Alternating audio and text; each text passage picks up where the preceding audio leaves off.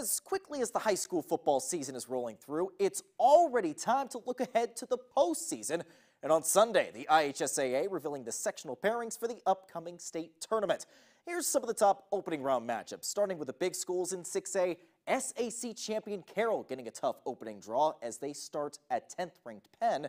Last Friday, Snyder shutting out Bishop Dwenger in your highlight zone game of the week. And we're going to get round 2 of the Panthers and Saints at Shields Field on October 28th.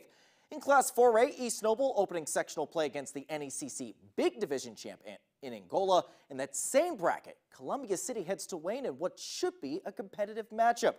Now taking a look at some of the smaller schools, Norwell gets a rematch with Heritage out in Monroeville. The Knights winning big back in August. In Class 2A, we've got the NECC small division match between Busco and Central Noble. And Adams Central, last year's runner-up in Class 1A, they're going to head to Southwood.